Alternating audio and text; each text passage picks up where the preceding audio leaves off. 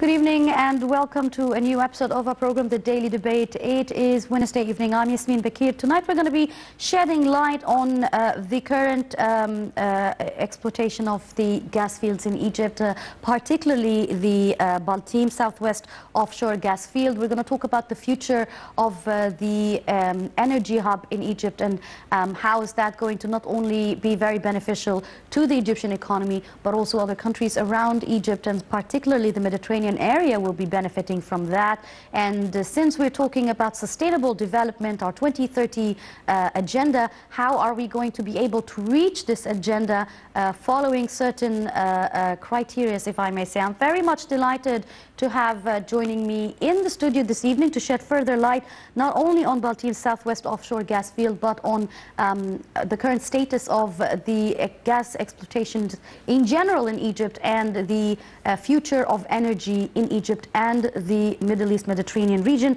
Dr. Hussein Al-Ghazawi, oil and gas expert, thank you very much for joining us, Doctor. Having me. Thank you very much. We will definitely want to know and be delighted to understand more about the Baltim Southwest gas field. Allow us first to go out to this report, which explains primarily about the production and when was this gas field actually discovered.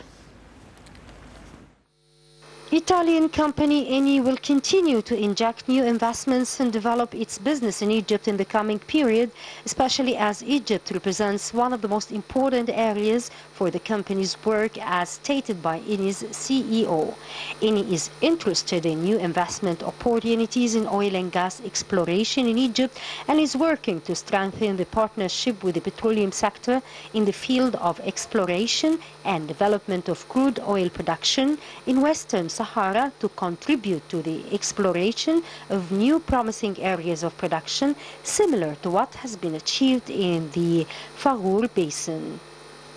Egyptian Ministry of Petroleum and Eni held a meeting and discussed the executive position and the ongoing work program for the production of natural gas and crude oil in the company's areas of operation in Egypt.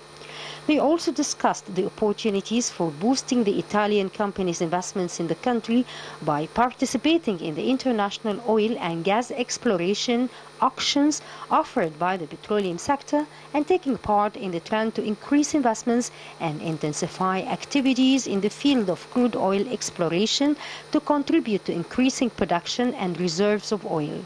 Furthermore, the meeting reviewed the position of the integrated stations project carried out in partnership with Italy's Eni to add gasoline and diesel catering activities to the natural gas stations of the company, which is an important additional to the marketing and distribution of fuel and infrastructure in this activity.